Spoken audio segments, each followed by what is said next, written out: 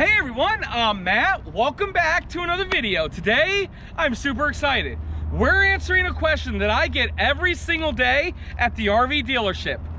Which one is better, a Class A Gas Motorhome or a Class A Diesel Motorhome? Well, in this video, we're gonna answer that. I'm gonna go over all the differences. We're gonna go over the positives and negatives of each, and I'm gonna tell you my personal recommendation of which one you should get. We're starting in 3, 2, 1.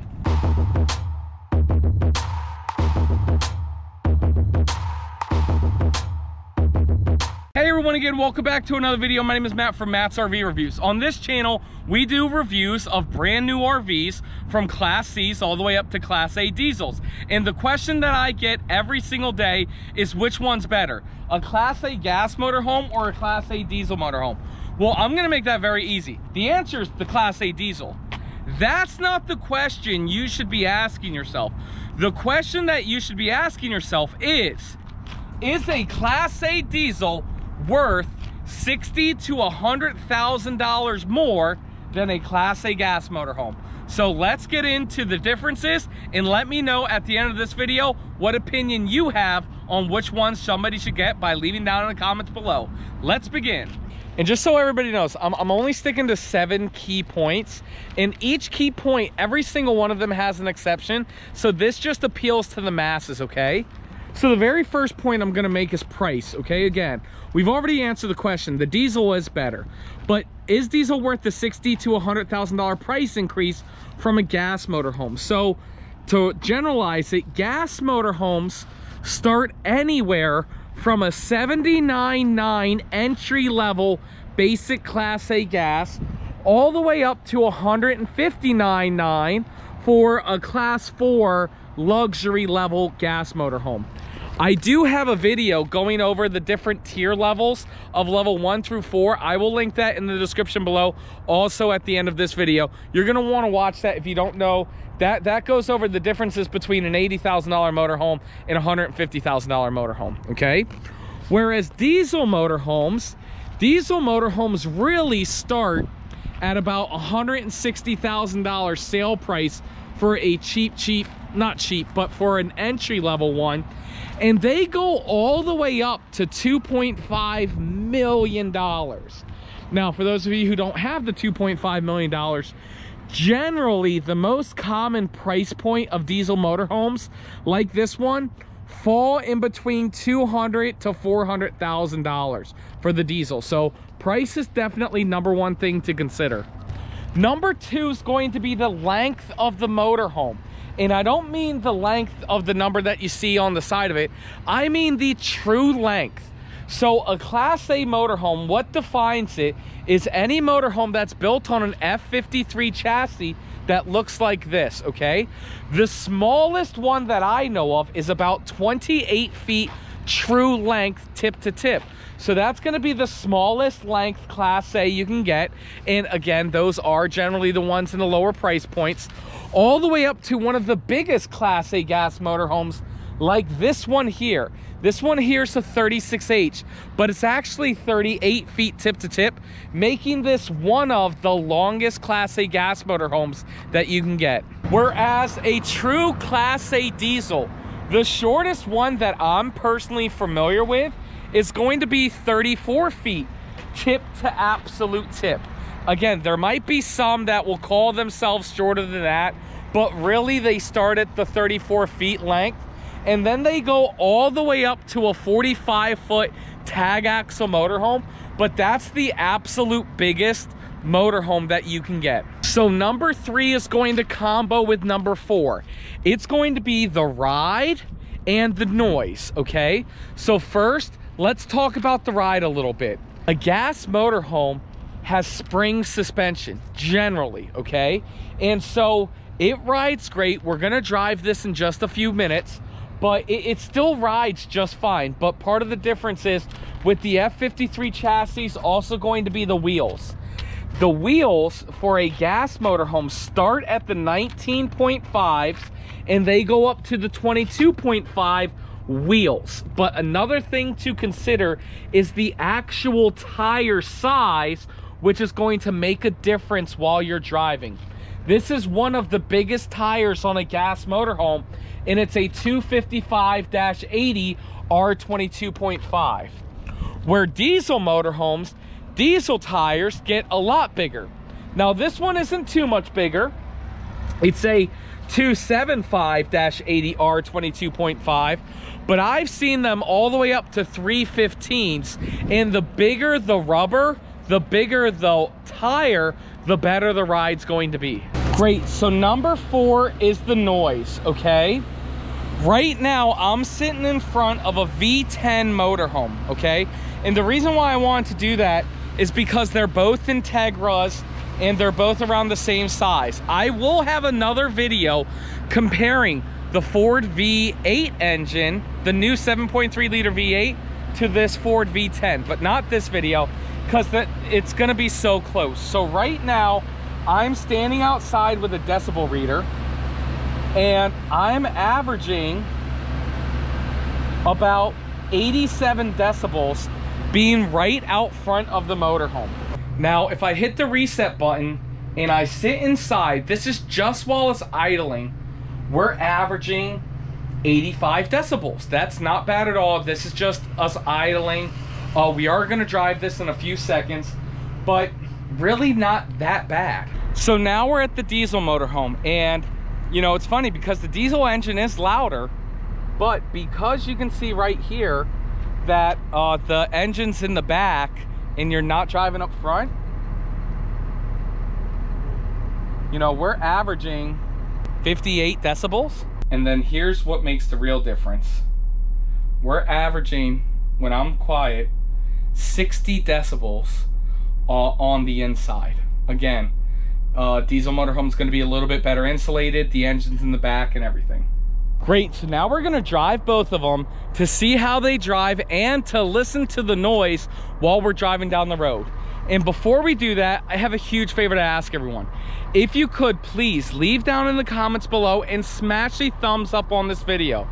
The more people who do that, the more YouTube likes to promote videos like this to other RVers, and we appreciate it. And right now we're at like 93,000 subscribers, and we really need your help and support to hitting our goal of 100,000 subscribers by the end of the year. So make sure you do that. We're gonna drive the gas one first, and then we're gonna drive the diesel. Okay, you ready?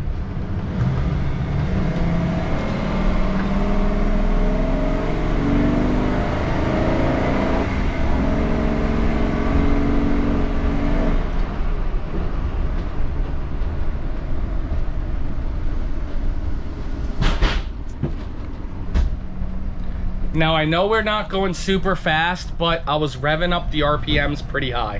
Now what I will say is, with driving this motorhome, you know, it's kind of like, you know, it's springy, you know what I'm saying? Whereas when you're driving a diesel motorhome, it's like sitting on a cloud. So there is that difference as well. Let's drive this one down that same track. Okay, so we're gonna do the same thing with us making a U-turn and then driving down the straightaway. Something to remember as well, with a gas motorhome, your tires are above you right here, like they're more right here. Whereas with the diesel, they do kind of sit behind you. So the turning radius is a little different as well. Here we go with the straightaway.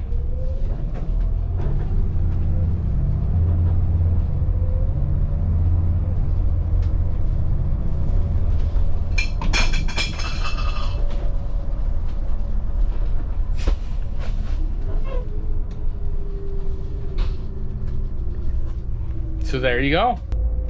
And then believe it or not, when you're driving on the highway, they both do a pretty good job when they get up to speed. It's not necessarily once they're going 50, 60 miles an hour. It's more about getting up to that speed. So number 5 is exterior storage, okay? With a Class A gas motorhome, again, they are built on an F53 chassis, so you don't get the same type of storage. You don't get what's called pass-through storage, okay?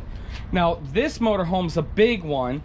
Again, it's one of the biggest Class A gases, so it is going to give you the best storage on a gas motorhome. Now check this out. This is pass-through, right? But this is not what somebody would consider pass-through storage, okay? But you can technically pass through, but the storage is always going to be a little bit more limited. Still pretty darn good, but it's not going to be the type of storage that you'll get on this is called a raised rail chassis. Now, there is some diesels with a straight rail chassis, some of the more entry-level ones, but when you get to the next level up, you get what's called a raised rail, and that's the chassis right there. And so you're able to get a very nice slide out tray. Now, this particular model is a very small Class A diesel, so it only has this one tray, but there's some of them that gives you like 4 bays with 2 sliding trays, and it has massive exterior storage. We only have 2 more, so stick around and then I'll give you everybody my closing thoughts. Number 6 is going to be towing, okay? Your towing hitches. Gas motorhomes, majority of them are rated for 5,000 pounds. They have 5,000 pound hitches and they can safely tow 5,000 pounds. Now, in a few exceptions, could you ever tow more than 5,000 pounds? Some manufacturers will put an 8,000 pound hitch on that motorhome, but you have to be careful with your cargo carrying capacity and everything on the gas motorhome if you did want to tow more than 5,000 pounds. My recommendation's that you never do. Also, cargo carrying capacity has a big deal. Gas motorhomes, because it's an F53 chassis, you can only have so much cargo, whereas, so, you know, you'll see these with 1,500 to 3,000 pounds cargo carrying capacity, depending on the floor plan and the actual chassis size. You know, the chassis weights vary from, you can get as low as 18.5 all the way up to a 26,000 pound chassis, whereas the diesel motorhomes, you can get 45, 50, 60,000 pound chassis, and so they can carry a lot more cargo on it. And then the towing capacity for a diesel. Now check it out, just because it's a diesel pusher does not automatically mean it can tow 10, 15,000 pounds. In some entry-level motorhomes, they can still only tow 5,000 pounds because they have a smaller horsepower engine with a smaller transmission. You are still going to get that nice ride of a diesel, but it can't tow it. So a very few diesel pushers can tow 5,000 pounds. Also, very few diesel pushers can tow 20,000 pounds. There are some out there, but the majority of Class A diesel pushers, they're easily capable of towing 10,000 pounds. Some of them able to tow 15,000 pounds. Now listen, this part's very important. Always weigh your motorhome. Always calculate the GVWR and the GCWR yourself before you tow anything. Finally, number 7 is going to be ownership costs, okay? It will always be more money to own this diesel motorhome than this gas motorhome, okay? Oil changes are more expensive, but you have to do them less. Fuel is generally more expensive than the fuel on gas motorhomes, but that fluctuates all the time. And then something else I do want to get out of the way, a lot of people will say diesels get better miles per gallon than a gas motorhome. I don't see that being true. I feel like they all get, you know, the same. It's horrible miles per gallon. I call it smiles per gallon because you're having a good time. And yes, technically one is going to get better gas mileage than the other, but it's so close. Even myself, I've been in the industry for 7 years. I would not feel comfortable telling you one's getting more than the other. A lot of it has to do with how you drive. Also, when things go wrong with these diesel pushers, you know, I mentioned a minute ago about the cargo carrying capacity. A diesel motorhome is going to have a nicer interior than a gas motorhome because when you get the Corian countertops, the porcelain tile floors, the nice veneers and everything, quality equals weight, and a gas motorhome can just not support the weight of that like a diesel motorhome can. So with that said, that's another reason why the price is going to be a little bit more money. Also, the tire size. I mean, to replace a 255-80 R16 or R22.5, it's going to be a lot cheaper than to replace a 275-80R 22.5, let alone if you get the 315s, and let alone if you get the tag axles. You know, you get the tag axles, you're going from 6 tires to 10 tires, okay? Diesel's always going to be more money to maintain, and that just kind of wraps up the whole video. The real thing is money. Again, if you're watching this video and you just want to know which one's better, the diesel motorhome is always better than the gas motorhome. My opinion on the matter, what I like to ask everybody, keeping price points real, okay? So let's say you're looking at a Class A gas motorhome like this, call it $150, and a Class A diesel motorhome like this, call it $250. Now, these aren't the real prices. I'm just throwing numbers out there. The real question isn't which one's better. This one is better, it tows better, it looks better, it drives better, it sounds better, okay? But the real question is it $100,000 better than this motorhome? Because here's the deal, folks. You can still go camping, you're still getting bad gas mileage, you still have your sofa, your bedroom, your toilet, your shower, and you can still tow a Jeep or something lightweight behind your motorhome. And you still have plenty of storage. And at the end of the day, you're going camping. My philosophy, I personally, and this coming as an RV salesman, I want everybody to understand, please, I want to disclose something for you. I make a lot more money selling this one than I do selling this one. But even with that, I personally prefer the gas motorhomes. The only reason, in my opinion, I can justify somebody spending that more money on this if they're full-timing in it and or putting 10, 15, 20,000 miles a year on that motorhome. Then, my opinion, the ends justify the means. But trust me, here's what I want to say. This video is not to tell somebody buy the gas motorhome over the diesel motorhome. This video is just to educate you, let you know the differences, and whatever you decide, I will be here at General RV, or any of my comrades or whatever you want to call them will be here at General RV, and we'll be here happy to assist you on whatever path you decide for yourself. The one thing I like to tell absolutely everybody, there's not a single RV that's ever been made that hasn't not been sold. There's a lot of people that prefer the Emblem. There's a lot of people that prefer the Riata XL. So it's just completely up to you.